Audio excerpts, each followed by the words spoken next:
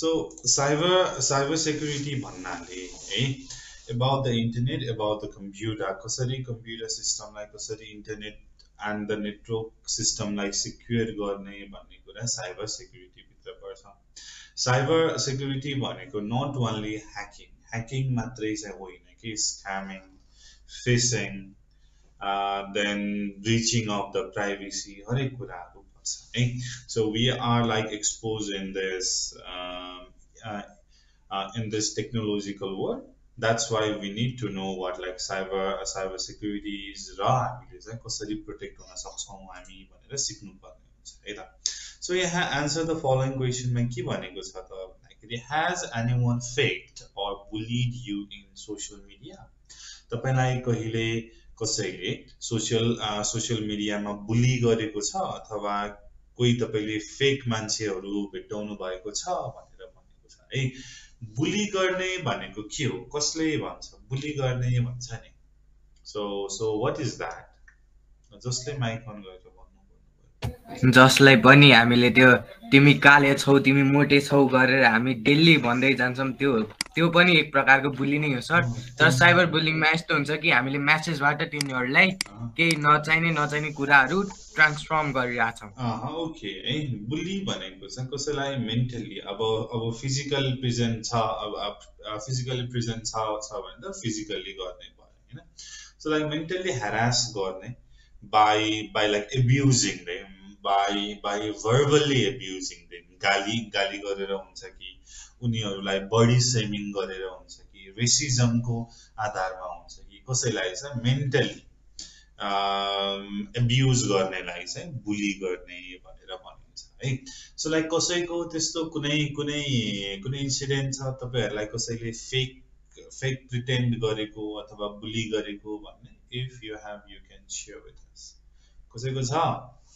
मैले बरु गरे छ सर. हो त्यस्तो गर्न हुँदैन.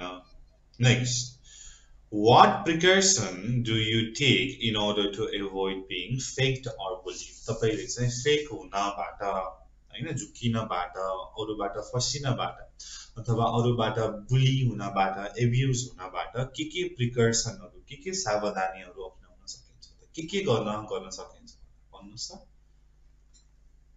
आफ्नो मोबाइलको पासवर्ड कडा हाल्ने, फेसबुकको पासवर्ड कडा हाल्ने, त्यो मान्छेको पुरा डिटेल लिने, आफ्नो डिटेल धेरै छिटो नभन्ने. ओके. सो लाइक मेन त नचिनेको मान्छेसँग कुरा नगर्ने हैन. कोही लाइक सस्पिशियस लाग्छ भनेदेखि just like avoid them.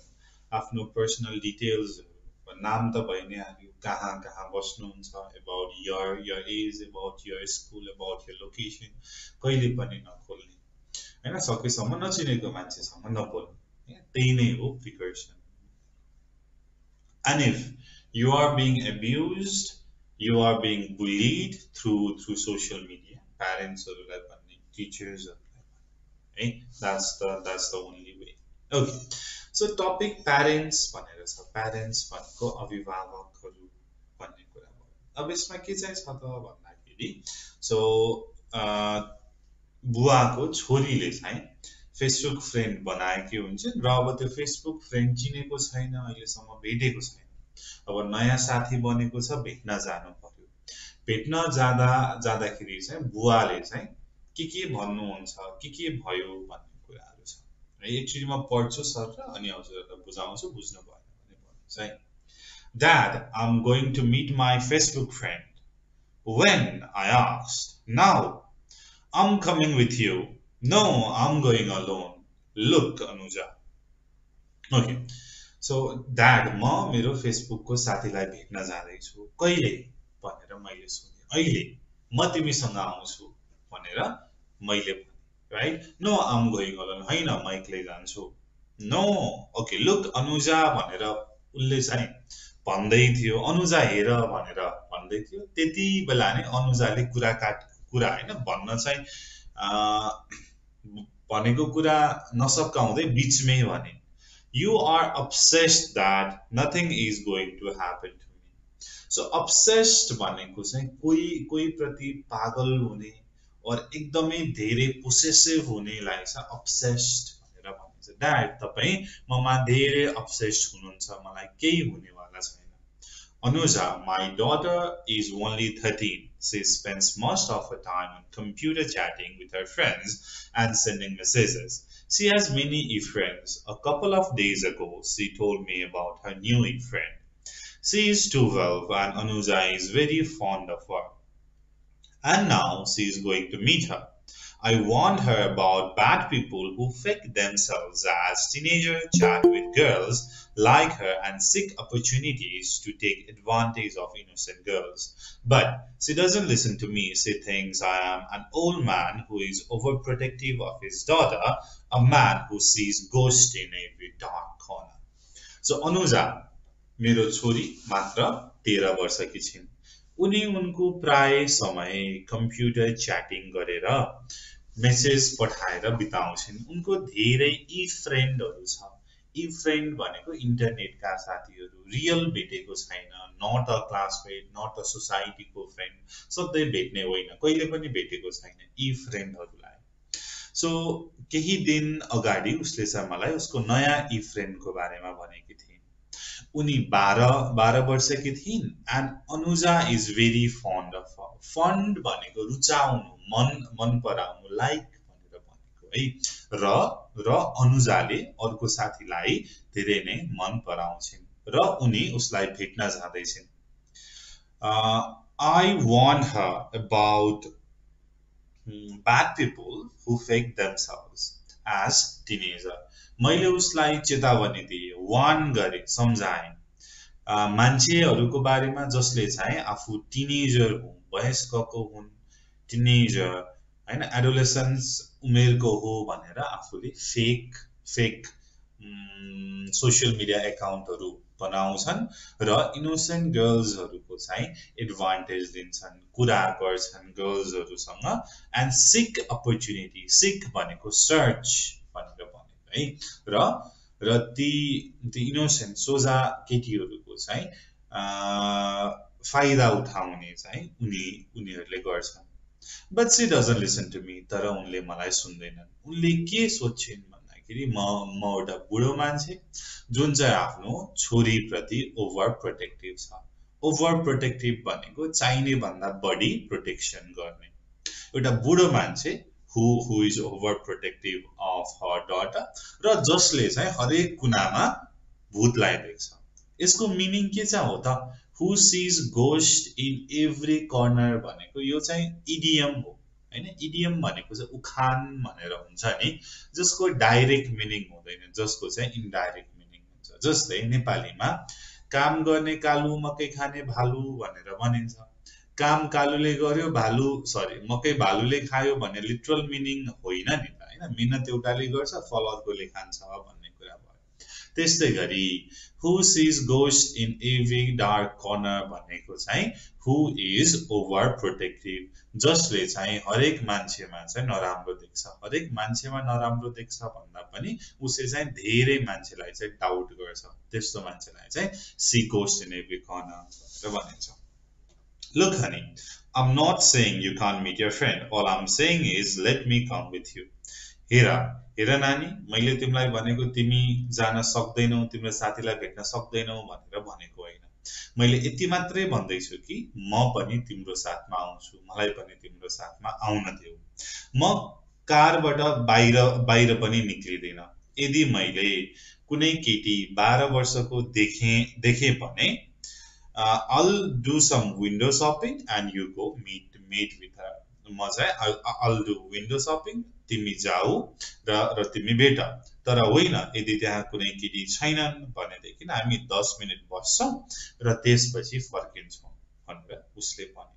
This is ridiculous. She stamped her feet. Stamp भनेको चाहिँ भुइँमा खुट्टा बजार्नेलाई stamp। यो त एकदम नचाहिँदो कुरा हो भनेर उसले चाहिँ खुट्टा बजारे। Why? Is it because I'm 60 years old, or is it because I'm big belly, or because there is no hair in my shirt?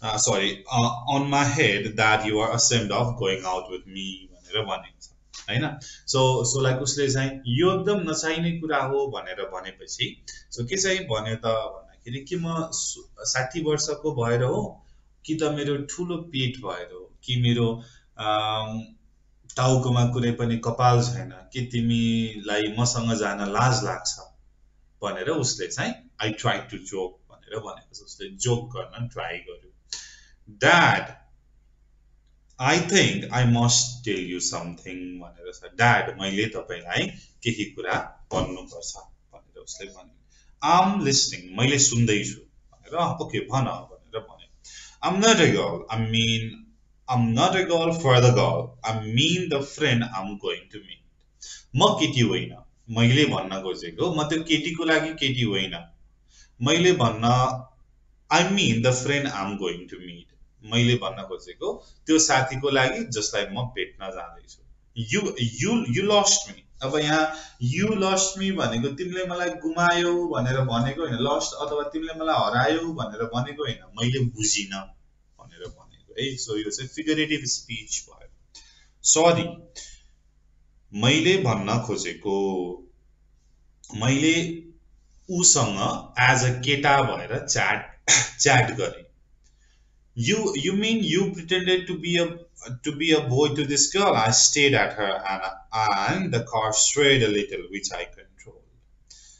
तिमीले भन्न खोजेको तिमीले त्यो केटीसँग केटा भएर कुरा गर्यौ भनेर उसले यसरी आँखा तरे स्टियर भनेको आँखा तरे The car swayed a little, which I controlled. Swayed भनेको चाहिँ अलिकति अनकन्ट्रोल हुनु एकैचोटी डाइरेक्सन चेन्ज हुनु जुन चाहिँ मैले कन्ट्रोल गरे Yes, she knows me as a boy. हो उसले मलाई केटा भनेर चिन्छ गॉड ए भगवान भनेर उसले I try to digest this new information मैले यो नयाँ इन्फर्मेसनलाई पचाउन ट्राई गरे हामी जब त्यो ठाउँमा पुग्यौं म कारको बाहिर निक्ले र यताउति हिँडे त्यहाँ कुनै गर्ल मैले देखिन केही 100 मिटर अगाडि एउटा कार थियो जसमा डार्क विन्डो थियो जुन चाहिँ अर्को साइडमा पार्क गरेको थियो नजिकै एउटा प्लेग्राउन्ड थियो जहाँ केही केटाहरू क्रिकेट खेल्दै थिए केही गाईहरू ड्राइड पराल खाँदै थिए पराल चपाउँदै थिए मन्चिङ भनेको चपाउनु है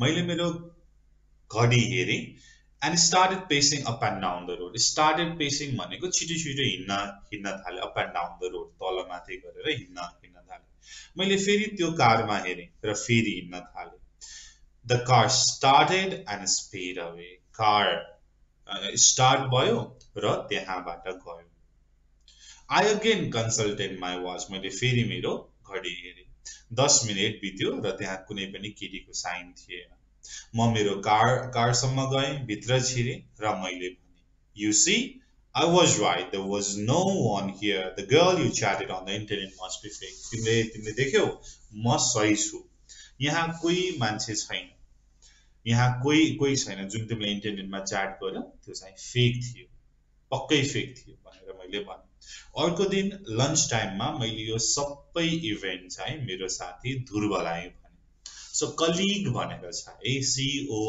COLLEEGUE colleague भनेको सहकर्मी तपाई कुनै अफिसमा काम गर्नुहुन्छ र तपाई सँगै काम गर्ने कोही छ भनेदेखि उसलाई colleague भनेर भनिन्छ So you think that some bad guy was trying to approach your daughter he smiled उसले भन्यो के तिमीलाई लाग्छ कोही नराम्रो मान्छेले तिम्रो छोरीलाई एप्रोच गर्न खोजेको तिम्रो छोरीलाई भेट्न खोजेको हो कुनै नराम्रो मान्छेले भनेर उसले चाहिँ स्माइल गर्यो तिमी किन हाँस्दै छौ भनेर मैले भने ल सुन म तिमीलाई भन्छु why the girlfriend of your daughter didn't appear at the meeting किन तिम्रो साथी चाहिँ त्यो जुन मिटिङ प्लेसमा आइनन् किन भनेदेखि अर्को जुन साथी थिइन् केटी थिइन् उनी उनको आमासँग जुन कार थियो त्यो कारमा थिइन् तिमी पुग्नु भन्दा अगाडि नै जुन त्यो कार थियो अपोजिट साइडमा ब्ल्याक कार उनी चाहिँ उनको मदरसँग थिइन्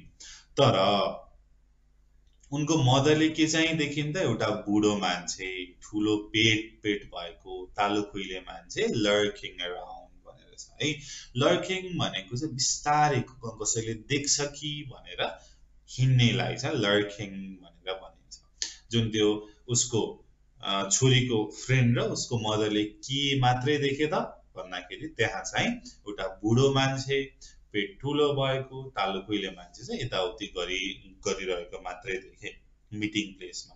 त्यही नै भएर जुन आमा थिइन् उनले चाहिँ उसलाई चाहिँ उसको डटरलाई कारबाट बाहिर आउन दिएनन् र उनीहरू जस्ट आफ्नो घर फिर्ता गयो। You mean she saw me and I stammered. Stammer भनेको चाहिँ बोल्दा बोल्दै अड्किनुलाई स्ट्यामर गर्ने भनेर भनिन्छ। तिम्रो मतलब उनले मलाई देखिन् र yes she saw you. Do you know what she said about you? उनले तिमीलाई देखिन् र तिमीलाई थाहा छ उनले तिम्रो बारेमा के भनिन्? उसले हाँस्दै भन्यो, she said she saw a luxurious old man with a leer on his face. Hey, so like luxurious means कुरूप नराम्रो मान्छे है त। उनले भनिन् कि उनले चाहिँ एउटा evil old man कुरूप evil old man मात्र देखिन् भनेर। सो अब यसको मिनिङ के चाहिँ हुन सक्छ त भन्दाखेरि जुन चाहिँ यो मदर छिन् नि हैन, मदर चाहिँ उसको साथी ध्रुवको चाहिँ कि त वाइफ हुनु पर्यो कि त उसले चिनेको कोही हुनु पर्यो। द्याट्स वाइ ध्रुवलाई चाहिँ थाहा भयो कि त्यो वुमनको हो भने है त। अब यसको मोरल अफ द स्टोरी भनेर छ। एउटा मोरल अफ द स्टोरी भनेको we should not chat with unknown people on the internet. हामीले इन्टरनेटमा नचिनेको मान्छेलाई नजानेको मान्छेलाई सँग बोल्न हुँदैन। अल्सो हामीले कोही मान्छेसँग बोल्दैछौँ भनेदेखि उनीहरूको आइडेन्टिटीको बारेमा कन्फर्म हुनुपर्छ। उनीहरू को हुन् भनेर हामीलाई अगाडि नै थाहा हुनुपर्छ। र यदि तपाईँ कोही मान्छेसँग भेट्न जाँदै हुनुहुन्छ भनेदेखि नजानुस्, तर भेट्न जाँदै हुनुहुन्छ भनेदेखि at least you should tail someone, कसैलाई चाहिँ भनेर जानुपर्छ। एन्ड अगेन है, सो यो Facebook, Instagram and like all this social media आफ्नो प्राइभेसी चाहिँ मेन्टेन गर्नुपर्छ अहिलेदेखि नै है त। सो यसमा नबुझ्नु भएको केही छ तपाईहरुले भन्नुस्, केही नबुझ्नु भएको छ भनेदेखि केही क्वेशनहरु छ। सो है, यो चाहिँ सीन प्यासेज भयो। यहाँबाट चाहिँ जस्तै यो अब लुक देखि चाहिँ यो जोक सम्म चाहिँ तपाईको एक्जाममा आउन सक्छ। भनेको अब एक्जाममा पनि फेरि पढ्दै बस्ने हो र होइन नि, हैन? यो त हामीले पहिला पढिसकेको छौं, बुझिसकेको छौं। डाइरेक्टली तपाई क्वेशनमा जम्प गर्नु।